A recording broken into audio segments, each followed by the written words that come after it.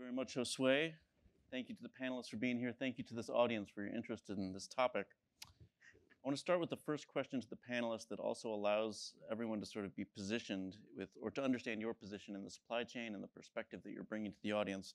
So the first question, just going down the line, could you introduce yourself and your organization to this audience by telling us what is the business case for sustainability that you see amongst the clients and the companies that you work with? Sure. So great to be here. My name is Jason Berryhill, and I'm the co-founder of WholeChain. We are a traceability solution for traceability and transparency for everything from small-scale farms to large consumer brands to big retail. And that question, we deal a lot in responsible sourcing, and so I guess probably I have a different lens than some others that are in a different position in the supply chain. But I asked a similar question to one of our customers at Wegmans, their seafood category manager, and I was asking something along those lines: what is the business case for sustainability? And his answer was, well, if you walk into a Wegmans and you go into the restroom, it's going to be really clean. And he goes, we didn't do a business calculation on that. We just felt like that was the best thing for our customers. And he said, the same thing goes with responsible sourcing. It's not like we're going to have a premium product where we feel like it's responsible. It's just the right thing for our customers. And I guess the answer to that question then from my perspective and the customers we deal with is a lot of them, it's table stakes now. And it might have been something where it was a calculation in years past, and it's become not so much a calculation anymore. So. Excellent, thank you. Hi, I'm Rachel Schwabach with C.H. Robinson, and so we are one of the most connected logistics platforms around the world. I would say, what we do every day is work in the transportation side, so we're working with tens, hundreds of thousands of customers and carrier partners. We don't own the assets. We don't own ships and trucks and move the things, but we work with partners around the world to do that. And so when we're talking to our shippers or our carrier partners about why it matters to them, I think, Josue spoke to many of the kind of broad categories. He said it in a much cooler accent than my Minnesotan accent, but I think, it comes down to... Mexican accent. But my Minnesotan accent will come out soon. You'll hear my O's. It's about competitive advantage. So some of it is becoming table stakes, but I think there certainly is still competitive advantage when it comes to this for a lot of our shippers. It's about risk management, which you also talked about, and then it's about cost savings and finding efficiencies. So those are the kind of the general pieces. I think the thing that's really interesting about having a super broad base of shippers and carriers is who those stakeholders that are driving that when it comes to what the risk management looks like, or especially on the competitive advantage side, the stakeholders vary a lot. So that could be the direct consumer, that could be their investors that they're talking to, that could be other businesses, and we'll get into a lot of that. But I think there's kind of a broad base of where that's coming from. But at the end of the day, what it is stakeholders care about this a lot more, and the demand and the expectations are increasing. Thank you. Shannon. I'm Shannon Boughton. I am the CEO of Delterra. We are an anomaly in this group because we're a nonprofit. We actually build recycling and waste management ecosystems in the global south. Today we work in Argentina, Indonesia, and Brazil with the goal of trying to build things or systems that are scalable and replicable globally. And when I talk about an ecosystem, what I'm talking about is everything from designing packaging so that it is more recyclable, better designed packaging using less materials and better materials, all the way through to training households how to separate and why to separate, why they should be motivated to change their behavior in their homes, through to all of the efficiencies in the operations of collection and recollection and recycling, and then also ensuring that there is a market to offtake that material at the end of the day at a fair price that represents the cost to recover that material, so that the whole system is stabilized. We were founded by McKinsey & Company, so our underpinning everything that we do is always a good business case.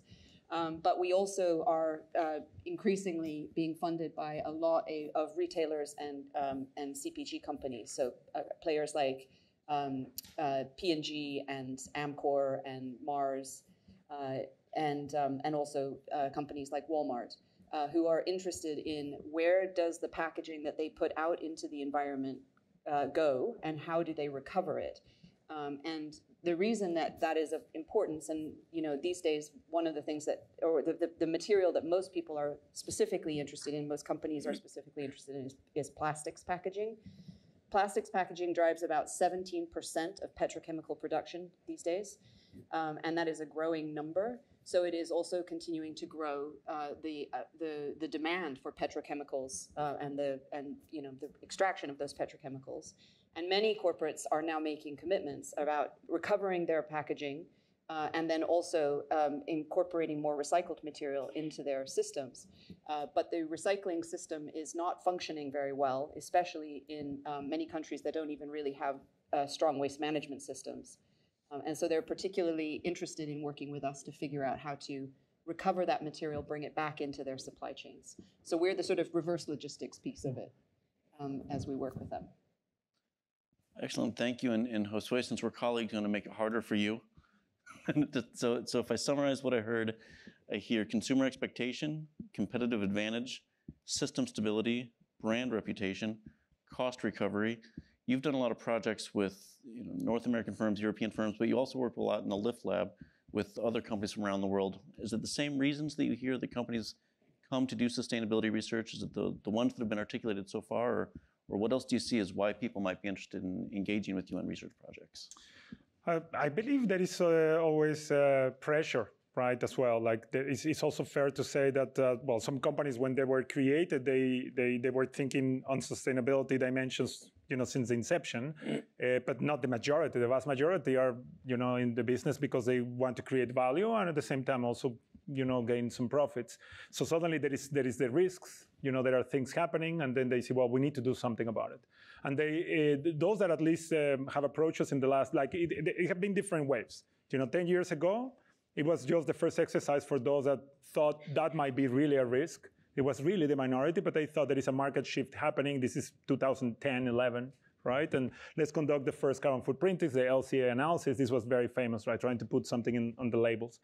And then later start changing, right? We saw also, well, because of the situations that some NGOs detected in some big companies, right? The sweatshops, for instance, which was a big deal, and other issues. Then the social side became important, and then we started looking at projects related to traceability, visibility, where things are coming from, which we just detected how complex a supply chain was. And this actually, by the way, tracked down to many of the emerging economies in which we've done a lot of research, right? Some of those are not really related to sustainability, but they are actually giving a lot of the components or raw materials for any organization in the world. And then now what I saw is that I remember probably 7 years ago, it started, at least to the best of my knowledge, maybe a little bit earlier, companies started really being very ambitious with their carbon reduction goals. They said, now we have the climate pledge. We have I don't remember, 13, I should know this one, but all the United Nations sustainability goals. And we are going to just have indicators for all of them. And let's just go for it. And it reminds me a lot now talking about the packaging. We actually did a project with that recently with Dell. A couple of students work on this project, Retation Aeroscan. And what I remember of the project is that they moved, they were trying to use more recycled material for packaging. So if we use more recycled material, they were having actually a clear goal for recycled material. And then what happened is that by changing the composition of the materials, by using more recycled material, they actually changed also the dimensions and weight of the package, which in turn also affected the whole logistics operations. So they were actually increasing carbon emissions while at the same time, reducing packaging. So we realized that there is a connectivity between also these sustainability goals. And now what I see happening is that they try to find more systemic approaches to really solve all the problems. There is more intentions to understand, we already did what was very clear to reduce or achieve our goals. What's next? How do we build a roadmap that is going to get us there? And also understanding the financials. The financials should be always there. There is always a business case, as you say. So we need to look at this every time that we come up with any idea, at least in the research side as well. Excellent, thank you. And I think you all know, I see questions coming in. So if you have questions to the panel, please submit those and we'll get to those towards the end of the questions that I asked this group. Let me be a little bit of a jerk and self-promoting at the same time for a second. So one of the things that we also do at CTL is our annual State of Supply Chain Sustainability Report. We've put the QR code up in case you want to read more about that, and that's something that we've done with Rachel now for a few years. I bring that question up next because we ask what pressures firms to engage in supply chain sustainability. Fastest growing topic is investors, But the second, and that didn't come up in this, so you're welcome to comment on that, but the one I really want to get to the brass tacks of is, no one said the government's making me do this. But I feel like, at least in some of our work, some of the compulsion to act comes from regulation. So I wonder if each of you could speak to regulation that you think is most impactful as far as your companies and your clients' companies engaging in supply chain sustainability, and maybe even more importantly for the topic of this audience, what's coming down the pike that people need to be aware of as far as sustainability regulation? Whoever's most excited can go first. I love regulations. I knew it. I am really excited. There's always one. I'll start with that. Thank you, Rachel. We, in our prep call, we're kind of talking, I think all three of us have very different ways that we're looking at this. So the one that comes up the most for C.H. Robinson and for our clients that we're working with is anything related to carbon reporting. So I touched on a number of these, but whether that comes out of the EU and CSRD, the Corporate Sustainability Reporting Directive, whether that is what may likely be coming from the SEC soon, or what's coming out of California and likely some states shortly after that. All of those are requirements for companies to be reporting on their Scope 3 emissions, so your upstream and your downstream carbon emissions. So that's huge, and I think it kind of starts. It's easy to say, oh, that's happening in Europe. That's kind of the first ones you usually hear about. We don't really operate in Europe. We don't have to worry about it. Okay. Then you move to the US and all of a sudden the SEC is on this, and so you go, okay, well, we're not publicly traded, so I'm not quite as worried about it. Well, guess what? California, it doesn't matter if you're public or private, as long as you are operating in California and you're over $1 billion in revenue annually, you're also going to be falling under that. So there's going to be levers that are being pushed, and even if that isn't your company, as a company that is likely working with other companies that fall within this, you're going to have a knock on your door soon, and the question is going to be, what are my emissions when I work with you in whatever the way that is within my supply chain? And how can you prove to me that that data is something that I can then submit formally to our government and feel that it is kind of auditable? Because not only are there more regulations coming down the pike, but also kind of that whole concept of greenwashing and the amount of scrutiny that's being put on this data and any kind of sustainability claims is skyrocketing as well. So the carbon emissions is big ones. Others, kind of related to that are things coming around California with the clean fleet and clean trucks. And so that's going to be forcing more zero emissions vehicles. That's another whole conversation we can talk about later. But yeah, anything really carbon related, there's a lot coming, and it's going to be touching Scope 3. Thank you. Jason and Shannon, you come from different worlds, but I imagine there's some regulation on your minds too. We're seeing a lot in EU deforestation regulation, so the EUDR. It impacts a lot of different, really base commodities, beef and leather coming out of Brazil, soy. If you turn a grocery store upside down, about 60% of what hits the ceiling is probably going to be related in some capacity to the soy supply chain.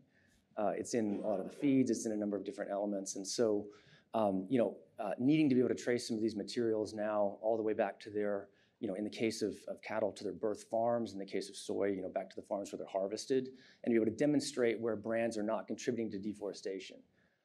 Another one that's an interesting one that's not specifically related to sustainability is FSMA 204, so the Food Safety Modernization Act, Rule 204. I don't know how many people are familiar with that, but it's around high-risk food categories, needing to ultimately have a similar lens of traceability going back to the farm or boat.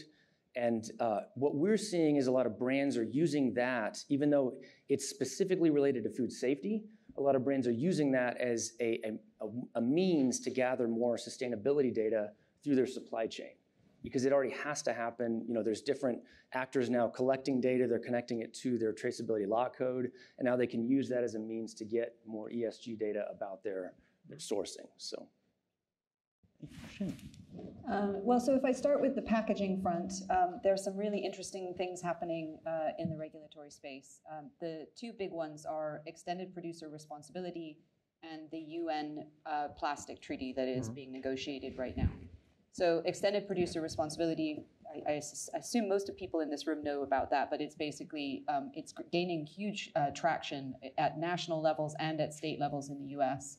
And what it basically does is requires that people pay, or the companies pay, for the type of packaging they're putting in the ecosystem, with the idea that that money then goes to recovering that packaging back. It's specifically focused on plastic, usually. And of course, the devil is in the details of the design, as it is with every regulatory approach. Some countries are doing this better than others. It was born in Germany and Europe, and some countries are creating situations where there's a lot of perverse incentives that are created around this, and it's not clear where the money goes. In other places, it's pretty clear where the money goes, but it's not being used very strategically in the system. And some places it's working quite well. So that's the extended producer responsibility. The UN Plastics Treaty that is being negotiated even this year and is supposed to be finalized by next year is still a little bit unclear exactly what it will have in it. It may have some banning of certain materials or certain uses of materials. There's some conversation around certain toxic chemicals that may or may not be allowed in certain plastics. The hope is that there is some guidance, especially to countries that don't have good waste management systems, on how and what they should be doing with their waste, especially that waste containing plastic. There's a lot of informal burning still out in the world, even in Michigan, where I'm from. My neighbors often will burn their waste on the side of the road in the rural areas. So we're still waiting to see what that will hold. But it is a very exciting treaty that is being informed by similar climate change treaties, and hopefully will avoid some of the same mistakes that previous treaties have had. And then the other piece in the waste space is there isn't regulation around this, but there's a growing understanding of the implications of methane emissions, which come from organic waste going into landfills. So even in the United States, where many landfills have methane capture that's then put back into power generation, or at least flared into carbon dioxide, it's still the third highest producer of methane in the United States. So you can imagine in other countries that don't have those types of technologies, it's often even higher. And methane is a greenhouse gas that is shorter lived in the environment, but 80 times more potent than CO2. And so as we realize that we are not coming anywhere close to our emissions reductions that we need to accomplish, there's this increased focus on keeping methane out of the environment because of its higher potency, to gain us a little bit of time up front. And I would not be surprised if we saw some regulation around that coming. Excellent. And as I hear you talking about it, one of the things that struck me right away is we hear about regulations coming out of the European Union, the United Nations, and Rachel brought up California. It reminded me, one of my favorite authors on the topic, Daniel Yergin, once wrote, the California Air Resources Board has always punched above its weight. And I think we still see that being true, that there's perhaps an inordinate amount of power coming out of certain parts of the world. And we see that in our survey work too, and I want to pitch this to Josue.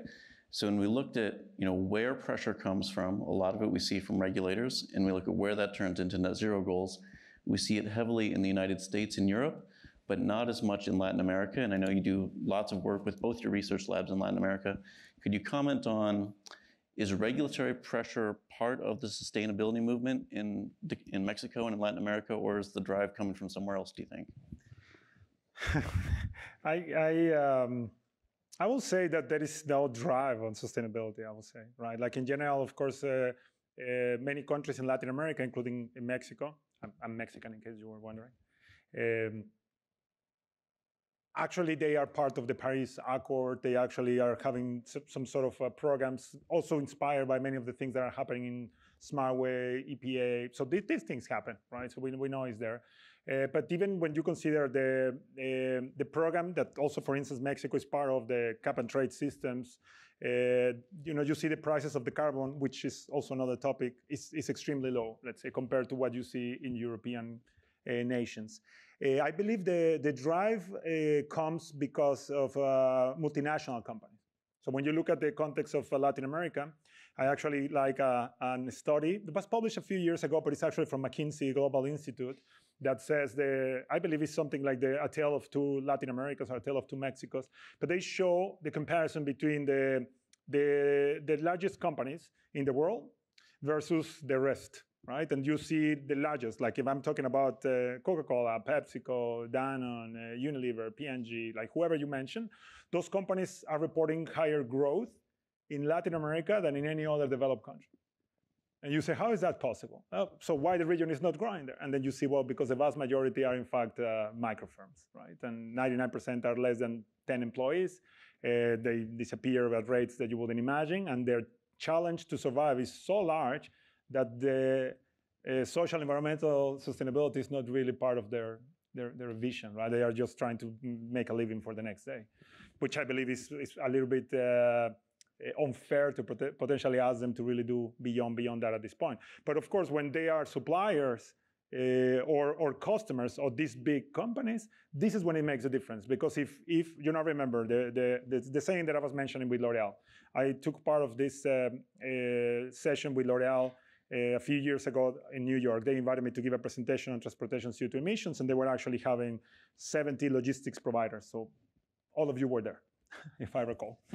And I remember that during the presentation, they made a big announcement of, they call it, if I recall, sharing the beauty, which means sharing the responsibility of you guys measuring the emissions so that you become more supplier, in a nutshell. I'm paraphrasing. And it was very interesting for me to see how, if this big monster will say, well, we are having these expansion programs, if you want to be part of it, then you need to do something for the environment. So a company that a few weeks before that event was saying, what you are doing is ridiculous, nobody cares, immediately is like, oh, we love sustainability, we are going to go with everything. Right? And this happens also in other countries. You will see these reactions because everybody wants to be part of the global supply chains. They want to be part of that. That creates a lot of value. If you want to be part of the game, and those are actually having that pressure, whether you believe or not, you need to be part of the game. And this is more what I see the driver in these emerging economies. Excellent, thank you. Some questions are coming in. Please continue to send them in or to upvote questions that you see on Slido if you really want something asked that is also an appropriate question, which all of these are. The third one, and kind of building on that, thinking about the global supply chain. So our unit of analysis is supply chain. Our unit of analysis isn't so much within the four walls of the firm, but the connection between multiple firms. And I wonder if any of you could comment on, is achieving supply chain sustainability, like the practical nuts and bolts of doing it, necessarily supplier development? Is that how we get it done? We work with suppliers who are in different places in their journey. Does anyone have any examples or stories about using collaboration as the way that we achieve our supply chain sustainability goals? I mean, we frequently work with circumstances where you have a large buyer, whether it be a brand or a retailer or other, and they're really trying to kind of push upstream to get that data all the way, back to the source about their supply chains. And for us, and this is just kind of a shout out to GS1, that really begins with a shared language. Without that, you have a big problem. In fact, it's kind of odd to me that the supply chain data evolved the way it did. I think if you play the tape back 100 times, you'd already have more shared language between systems. But for some reason, there's not as much, but it's really taking hold now. We use the EPSIS standard, or the EPCIS, which is a GS1 standard, but there's other standards where you can have information exchange between systems. And that's really what you're going to have to get, really upstream data. And in some cases across different industries, you've got now retail buyers that are asking questions of carbon footprint, but they're also asking questions like, what goes into my feed? So you've got soy that goes into feed, that goes into fish, that might have ended up in the salmon that we ate earlier, outside, farmed Atlantic salmon, where suddenly that's an issue. And again, all that starts with a shared language that the different stakeholders are using. And I mentioned, seafood. I'm on the board of something called the Global Dialogue on Seafood Traceability. And it's all about using a GS1 standard, the EPSIS standard, but specific to the seafood context, and creating those collaborations for brands, for retailers, but with those upstream suppliers that really, quite frankly, right now maybe aren't as familiar with these standards, but they need to be. So, thank you. Rachel and Shannon, can you do supply chain sustainability on your own, or is it a collaborative process? Yeah, we've figured it out at Robinson. We just aren't sharing it with anyone because we're not collaborating. Now's your moment. Yeah, I mean, the collaboration is critical. I know that seems so cliche, but it truly is, and I can list off a lot of ways that I'm seeing that play out in the transportation space. I think one, you spoke to this a bit about the language. I think reporting is another really important one. Groups like the Smart Freight Center in Amsterdam creating models for how we're actually reporting on transportation. They work with you all and SmartWay and all of those. If we're speaking not only a collective language, but we're all using similar kind of apples to apples comparison around reporting is huge. Another place that I see that's going to continue to be critical is, especially within transportation, we keep talking about, there's a term called the messy middle that we're in right now, around EVs, around the use of alternative fuels.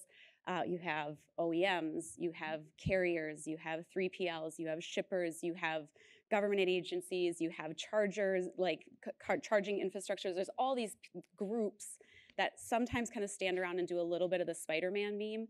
And the only way that any of that's going to happen is if everyone's at the table and having conversations around kind of what are the benefits for each of these groups, where are they willing to give. It just will never happen on its own. So that's another place that I think that's incredibly critical. You see that through groups like Sustainable Fuel Buyers Alliance and some of those that are coming together where it's, we're large shippers. We know this is important. We need to find a way to collectively move this, and we can't do it on our own. So I'm starting to see some of that. I think it will continue to have to happen. It'll be forced through, regulations. It'll, as you need to be getting more data from your suppliers, it'll be forced through kind of as companies are getting closer to their 2030, 2040, 2050 goals, that they're going to be more and more willing to come to the table. The one thing that I will call out that you mentioned, Josue, is also kind of how shippers, especially large shippers is where I see it mostly, can do that in a really good way where it's kind of more about capacity building than forcing the hand. Because there are so many companies out there that are small and are not either collecting the data they need or they haven't started talking about sustainability. Those suppliers, that can be a really big burden. And I watch some groups like L'Oreal's a great example, or Walmart, or others that are out there that don't just come down and say, all right, here are all the things you better do, and you better do it by, XYZ date. They say, hey, let us help you. We will. They invest a lot in education, in helping people kind of move along in that journey, because not only is that helpful to them as a company, but that's going to move the entire industry. So I think that capacity building, not just kind of everyone that can and is there and is at the same place coming to the table to collaborate, but helping move everyone along is the only way that we're going to see kind of any kind of movement in the transportation space. Thank you. Jen? I'm sitting here trying to think. There are two ways that I could think about answering this question. One of them is really interesting to me because in our supply chain, a big chunk of it is the informal sector. And we work with some of the poorest, most disenfranchised people in the world, who are the waste pickers, who are often picking up, plastic bottles off of waste dumps around the world. And a part of your question was about both collaboration, but also capability building. And so bringing that sector into the supply chain in such a way that you can ensure that you do not have human rights abuses, child labor, and you have health and sanitation for people that are working in that space is a really big part of that. And it starts by educating those workers around what their rights are, and then also that there is a better way to do this, and also educating them even how to have a formal job sometimes, because what it means, why it is important to show up on time and to be part of your shift and those sorts of things. So I do think there's a huge amount of collaboration that can happen in that first, at least for us, in that first part of the supply chain, that is really important about that sort of dialogue between producers, the producers who take a bottle and turn it back into a recycled pellet, for example, talking with the waste pickers about what is the level of contamination that's okay. What do our corporate off-takers care about in terms of human rights abuses and ethical supply chains and transparency? And how can we help you to develop that supply chain into something more formal that also avoids those sorts of abuses? And the other one is actually an example I just heard recently. It's not ours, and I'm sort of jealous because I really love it. There's an organization called WRAP in the UK that was developed to actually get recycling running about 20 years ago across the UK market. And they take the same approach we do, which is a sort of system level approach. And one of their examples of things that they did was they discovered that glass in the UK was not getting recycled effectively because most of the glass being generated was coming from wine bottles, which were green, and most of the glass being used in the UK is brown because most of the UK or clear because most of the spirits and other products in the UK are beer and whiskey and stuff, and they don't go into green bottles. So they got together with a bunch of the wine producers around the world, even from Africa, from South Africa, and all over Europe, and convinced them to bottle their wine on shore in the UK.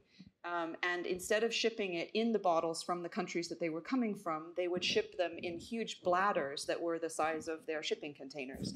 And not only did this mean that they could reuse bottles more effectively in the UK, and they had plenty of green bottles, still coming into the country to be able to use their bottles properly, but it also meant that the quality of the wine was better because they were shipping in these big volumes that meant that they didn't go through the same heating and cooling, which often damages the wine in the shipping process. Plus, of course, there was a reduction in greenhouse gas emissions because you're not shipping glass everywhere. So it was like this huge win-win thing, but it only came together because they were able to bring all of these different suppliers together to make this work. Thank you for that. And I was just thinking, that's the second time today wine has been the example. I think previously it was, so I don't know what that says about, that I noticed it or that our audience brought it up. I'll leave that open to interpretation. I want to go to the next one, and I'll pitch to Josue on this. But so I asked you all, does your firm have a net zero timeline goal? And 42% said no. We then asked about if you have a goal, when is it? Yes, by 2050, 29%, by 2030, 17%. This may be surprising, but I would say this tracks with the worldwide estimates that we get in our global survey, particularly for a North American audience. Let me jump right into why I think there might be a lot of no's, but feel free to push back on me. And I'll start with Josue and then maybe go down the group. I think there's a lot of no's because Scope 3 is really hard. So Josue, could you start by sort of, to the uninitiated, what is Scope 3, why is it hard? And then invite any of the panelists who have some comment on the challenge of Scope 3 to bring those two. Sure. That's the easy question. Thank you so much. Finally, an easy one. I was afraid you were going to ask me something about the wine or something. So we have the greenhouse gas protocol. The greenhouse gas protocol defines 3 different scopes when we are doing the greenhouse gas inventory. So you want to account for all the different greenhouse gases. So usually when we do it, there are different ways. I will not simply oversimplify it, but of course it matters what is the type of gas that you're doing. Like you were, for instance, explaining about the methane and the amount of times it's more damaging than actually just carbon dioxide. But we tend to just use CO2 because we convert all the different gases into CO2 equivalent. So that's the amount of heat that a CO2 molecule can trap in the atmosphere. Just consider this as a global warming potential. Now you understand why we are always using trees instead of this, right? Now the other is when you are doing this, you have 3 scopes. Scope 1, as a company, when you do the calculation of the assets you own. So whatever are your assets, this is a simplification, they call it the direct emissions. This is emissions that you own in the Scope 1. When you consider the production of electricity or energy, right? Like for instance, if we switch on or off, it's like we in fact are not producing the emissions, right? That somebody else produced the energy, but we are responsible because we are the ones who are switching on or off. Right? So that's, when you count that as part of your responsibility, then you consider this as a Scope 2. And now Scope 3 is everything else that you have influence on, but you do not own any assets. For instance, for Rachel's business, everything is a Scope 3 emission. I mean, Scope 1 is probably admin work, I guess, and some offices. But yeah, what you do here is that when you account for all the emissions that are related to Scope 3, for instance, when I place an order, I'm actually costing transportation activities, I'm costing some warehousing, some inventory management, everything that is triggered because certain decisions I'm making, this is a Scope 3. If I consider how the product is used by the consumer, that is also part of a Scope 3 emissions. So that part usually, to your question, Dave, is at least 80% of all the emissions related to your supply chain. I'm actually being very careful. It could be 90% or even higher. So that's why it's a big deal. Now, when companies make this claim, you say, well, why is it hard? Well, you already know. Like for me, the question about the collaboration, I'm probably answering that as well, has to do a lot also how accurate are you with your own data that you have in-house. Like for instance, that project that I mentioned, the Green Button, where we communicated to the consumers the amount of emissions and trees. it was just an exercise to connect logistics with commercial, which, as you know, they hate each other. Right? So just to say, oh, I'm going to commend this to the consumer, they say, oh, you don't touch my consumers, because you're going to screw up everything.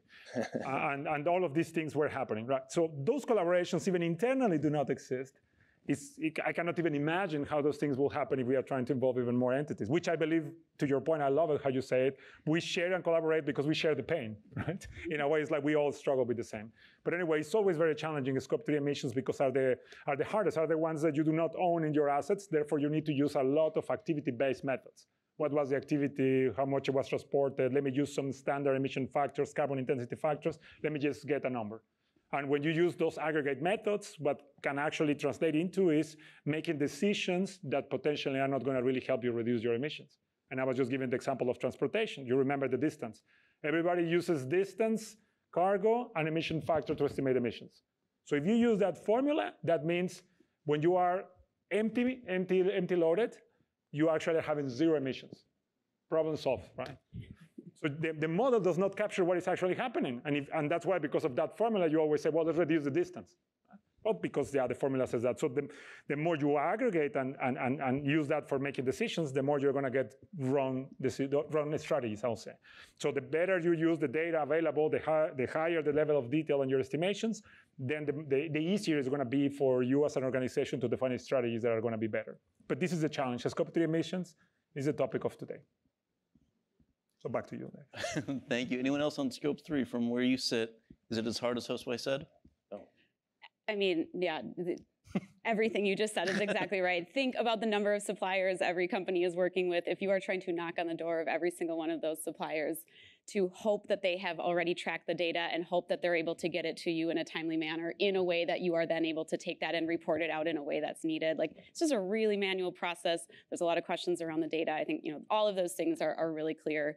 But to your point about kind of the pain and the like how you then can work together on that, I think the other piece of that is I'll get questions. Steve Rates, who is incredible and is here right now and is very good when I was getting started on a lot of this, that he was asking just really good questions as Robinson was starting to go down this road of reporting Scope 3, et cetera, et cetera. Like, well, aren't we double counting when it comes to Scope 3? And I was like, yeah. And, there's things and, there's a lot of complexity to it.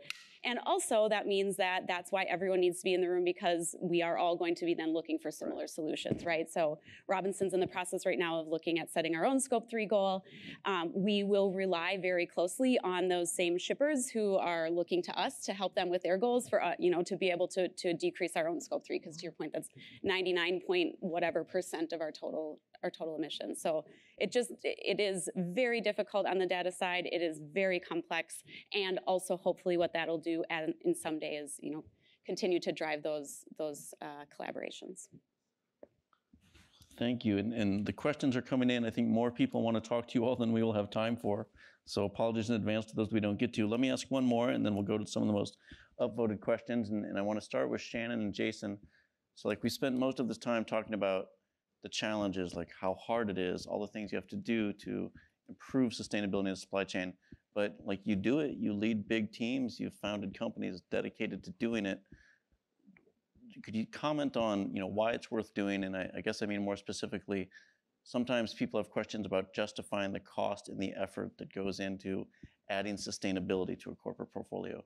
So Jason and Shannon, can you talk about why it's worth doing, and how do you help people understand justification, if you will, of the cost of adding sustainability to their decision making?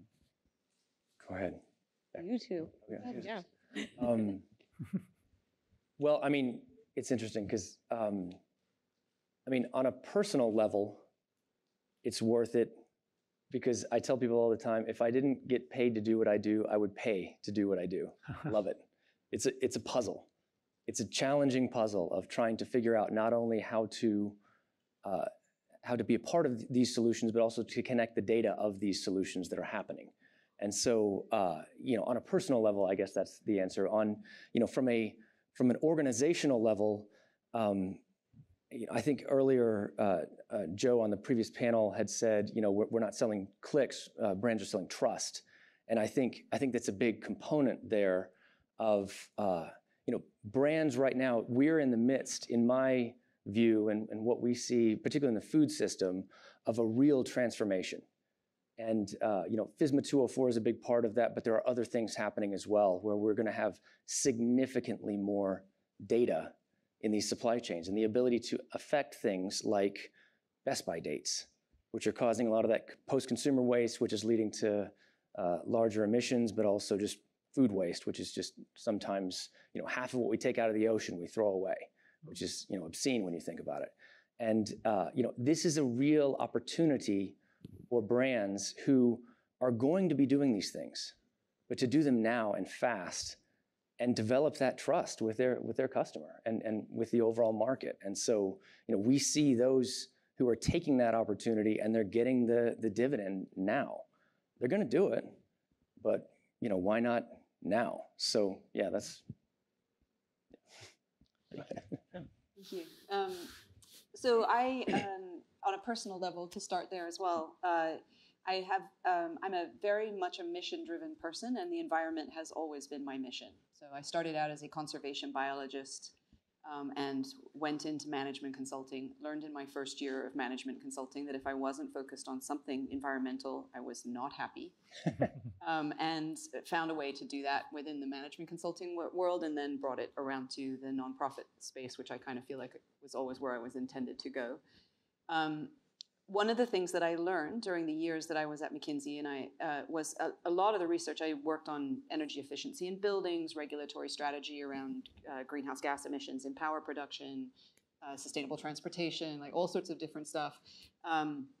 We wrote a lot of really cool reports, but I began to be frustrated by writing reports and then not having the opportunity to enact them in the real world. So the reason that I started Delterra and with the mission that it has is that there is a huge gap in capability between what we say should be happening out there and what is actually happening. And nobody is spending, or not many people are spending enough time on trying to actually shift those human systems so that we can actually, so that we know, right?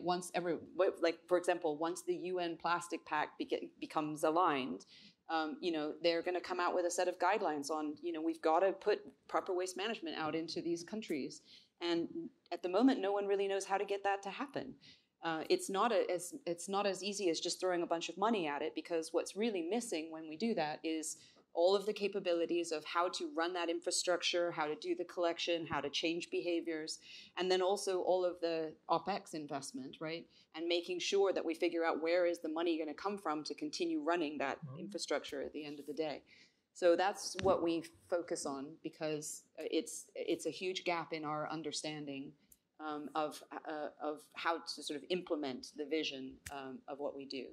And from an ethical perspective, it's sort of died down in recent years, but a couple years ago, you couldn't open a newspaper without seeing a whale washed up on a beach with a belly full of plastic, or people dying because of different materials being burned along waysides and that creating toxic plumes, in the air that was causing contamination and poisoning people. So, really honestly, climate change is the existential threat of our time. But there are lots of others, as you threw up there, right? Biodiversity loss and pollution, and I think all of these are important, and we need to keep them all in mind as we try and fix these systems at a systemic level. Otherwise, it's very personal, but what are we leaving our children? Thank you, Rachel. For you, maybe also, starting with the personal mission, but I wonder if you could also comment on, you and I both work in trucking, and I think sometimes trucking is not seen as a bespoke service. Is personally, what makes it worth it to you to do, but also, how do you make that pitch to shippers that might just be looking for the lowest cost option? Yeah, so, I started a nonprofit and then went corporate, so I sold my soul. I'll go the opposite direction and talk about the business side of it. I really have always been mission-driven, so on the personal level, it's very important. I like spending time outside, all of those things. I think as a company, when we look at it, there's a number of things I would speak to. One, you spoke to a bit, that a lot of these things are going to happen anyway. And so we have the option of either kind of being leaders or fast followers and having this be a competitive advantage because a lot of our customers are asking for it. Yeah. Or we can wait until it's table stakes and then it's table stakes. And that's still an important thing that companies are doing. But from a business perspective, where do you want to sit with that? And so that's a really important piece for us to be thinking about. Our customers want this. How do we handle that? Our investors do. Our people do. How do we continue to attract good talent? So it still is a competitive advantage there. I think the other piece is transportation is a notoriously hard to decarbonize sector, and that is very, you see that when you look at kind of where companies tend to start when they look at their supply chain emissions or when they look at addressing supply chain. There's a lot of, I don't want to say low-hanging fruit, it's hard work, but there are a lot of things you can do before you get to transportation because there's not a super easy button when it comes to that. On the flip side of that, there's a ton of really cool innovation happening. There is a lot of cool stuff that's happening on the tech side, and that's going to continue to happen in the transportation sector. So Robinson getting to be a part of those conversations about how do we make more efficient supply chains, which we've been doing forever. How do we tie that back to sustainability and kind of find those people that are willing to come to the table and do really cool stuff, like companies that are using sailing across the ocean now, and maybe that won't be scalable, but we're trying things, and carbon capture. There's just a lot happening out there. So I think that it's driving innovation. It's something that our stakeholders care about. And then the last thing that you talked about is we're a company that's been around for 120 years. We want to be a company that's around for another 120 years. And if we're going to do that, we need our investors to believe that we're going to be around. Our customers need to see us as that. And we need to be thinking about the earth in that way because it just is the reality of what carbon looks at. So those are ours. Thank you. So I want to make sure I get to some of the most popular audience questions. And Josue, since you put numbers on a slide, people want to pitch numbers back to you. So I will preface for my friend that he doesn't have to have the exact answer. The exact question is, does investing in EVs at 2x cost make sense? No, just kidding. So, clearly there's a lot of context to answering that yes or no, but Josue, you've done a lot of sustainable logistics research. What would you share with, or what insights would you share to the person asking that question? I was actually having a slide that would show, like the present moment, with the carbon target, and then showing the carbon emissions, and then everybody keeping their emissions stable until finally the technology becomes affordable, right? So everybody's waiting for that, and that's the elephant in the room. So shippers are asking logistics providers, put some EVs there so that I can have green deliveries. And then the logistics providers come and say, okay, so are you willing to pay the premium fee? Oh, no, I'm not going to pay for anything. And this is usually always the issue. Nobody wants to put like the hard hand on this because at the end they are partners. But the issue is becoming very relevant. I actually have an example. I will not mention the company, but it's also one of the largest logistics providers, that they actually acquire hundreds of EVs thinking that the customers were going to be willing to pay for the premium fee. And it's very funny because all the customers are actually making these climate pledges and also putting the accounting of Scope 3 emissions. And then it says, well, are you willing to pay the premium fee? They already made the deal with the OEMs. They actually were willing to go with the financial. How many of those customers decided actually to go for the premium? And I was guessing, I don't know, 10%. He said 0. So no one actually said, which always, he gives me a hard time because it's like, I always say, let's go for the environment, consumers care. And he says, well, this is what they say, but at the time of paying, nobody's paying. So now the issue is, what are we going to do with this? And actually, we've been working with this financial. It's like, okay, so now I have hundreds, which, by the way, I made a deal with the OEM, so there are hundreds more coming in, and where we are going to put them, right? So the issues that we are now dealing is actually, I believe, quite relevant. From once, whether this is going to be only an issue of last mile, because we know in last mile, this is already solved in a way, right? We know the technology exists and, it's going to happen sooner or later. I believe it's going to become more affordable, and discussions on that development of research technology behind it is going to solve the issue, I believe. But the question is whether we can use this in the middle mile or the first mile or the drayage operation. And I believe this is, again, it's going to happen. I believe this is what I meant when I said investment in the next 5, 10 years is going to really drive us there. And to your point, Rachel, I believe it's better to be a leader than to actually try to catch up. Yet, the financials are not there yet, and there is going to be a bigger question to answer. Everybody's now discussing about how the network is going to look like. Where do I put my charging stations, right? Do I piggyback with the hubs in the warehouse of the future? How we can actually build a network. So imagine that you envision how your network is going to look like. Now you have, I don't know, thousands of vehicles in the operations. How are you going to do that transition? Which are going to be the first batch of fleet that you're going to take off, and which ones are going to put in without damaging your business and your on-time deliveries? And then once you start envisioning that transition, that's actually going to, in my view, make a difference who's going to get a competitive advantage or not in the coming years. So I didn't answer the question of the financial, but I can tell you so far, you are lucky if this works. Either you have a government that gives you a subsidy, or somebody's actually willing to pay a little bit more. Otherwise, I don't think particularly for the middle, even if you're in Europe and the mileage actually gives you the outreach to do it, it's gonna work with the finances. I think it's not gonna be the case, at least I believe in the short term. In the following years, we may see completely different numbers.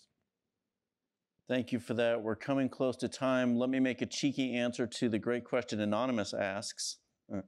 How can companies better educate their associates on sustainability efforts? Josue, I think a class just launched. That's true. I wasn't prepared, but. So we've launched a online supply chain management sustainability class that Josue leads. That might be one way to do it. We'd talk about it more, but we are almost out of time. Please join me in thanking our panelists for their insights this afternoon. Thank you all.